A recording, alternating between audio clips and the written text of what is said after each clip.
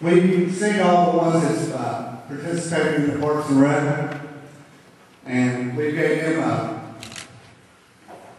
round of applause. But a lot of them wouldn't be here if it wasn't for a lot of people in their lives. A lot of people that coached them in the St. Hot days. A lot of their parents. And at this time, when I call your name, I'd like for you to stand, some of the parents. Let's stand this picture right here. How many times we sit in the stands and see him clapping for the Bobcats? I think it's only appropriate, as loud as we can sing, let him do it.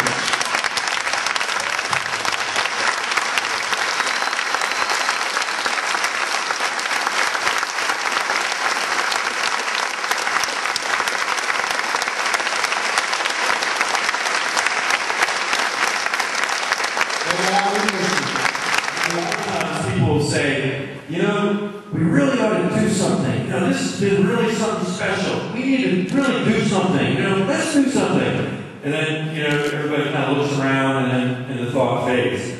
Well, somebody did something. And it's, we're here with this group, this recognition, and thanks to the Basketball Celebration Committee.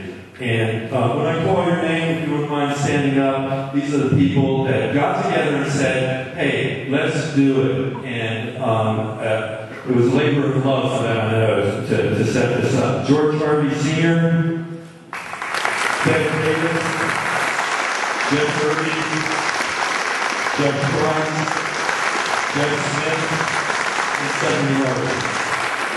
We appreciate all the turnout today. What a great day to be a Bobcat. Anyway, a lot of us spent time on the hill. I was fortunate enough to do that back in the 70s myself. And these kids have pulled off. We may never see it again in our lifetime. 2 in 1 year on the same day. So give them another hand. Mr. George Harvey.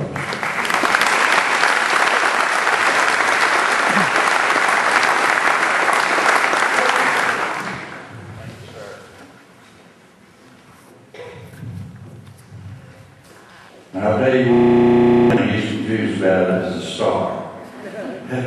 I can assure you that's not true. We're lucky we had a great committee, folks. Just a great committee. They did all the work, and I want y'all to know that. I have a few things to say. Most of them have already been said. I guess I'm as proud as anybody that's sitting in the chair tonight, and I'm sure there's a lot of proud folks here who wouldn't be here. I want to thank everybody for your attendance. My family and I have lived in Radford for over 50 years. And I tell you, we feel lucky. It's a great place to live. Radford Bobcats, as long as I can remember, they have always been special. They have won numerous championships, and I know that everybody in here is proud of every championship that a Bobcat has won. I know I am. But something very special happened on March the 12th, 2011. The girls, the Bobcat girls of Radford High School went to Richmond and won the state championship. That was quite an honor. To back it up, the next game, the Bobcat boys won their championship.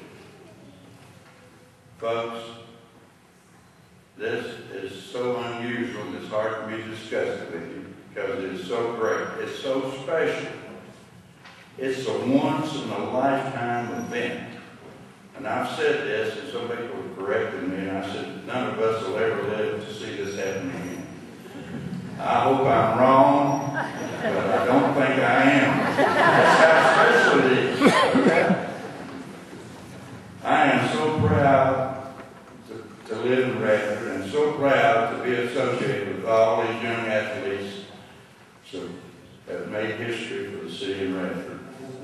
I like Radford for a different reason. Mariah Simmering.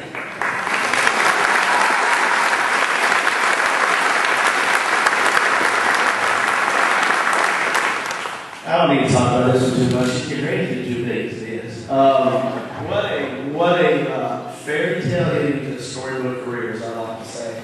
This young lady is going to be graduating from Radford High School, probably the most decorated volleyball and basketball player in Radford High School history.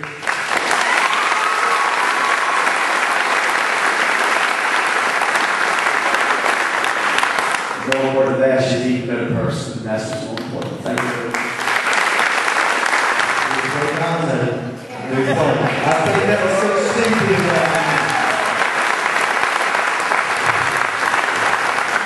I've probably never coached another player that loves to be in the spotlight with the game on the line like this young man does.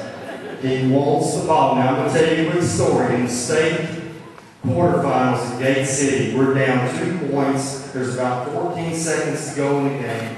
We have the ball at half court, somewhere around there. We call secondary double, which is a double staggered screen for Dante Carter to pull the three to try to win the game. Okay? The second part of that play is a double low screen for Jerome Alexander to come off the low screen if Dante's not open.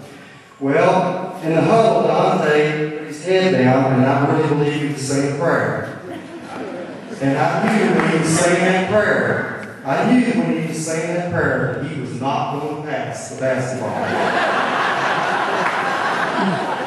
We were not going to option 2. It was option 1. Nobody I've ever coached cares more about being. He will be the GOAT every time. And what I mean by that, when you're not scared to be the GOAT, then you can win a lot of basketball games and do a lot of winning in athletics. And he's not scared to be the GOAT.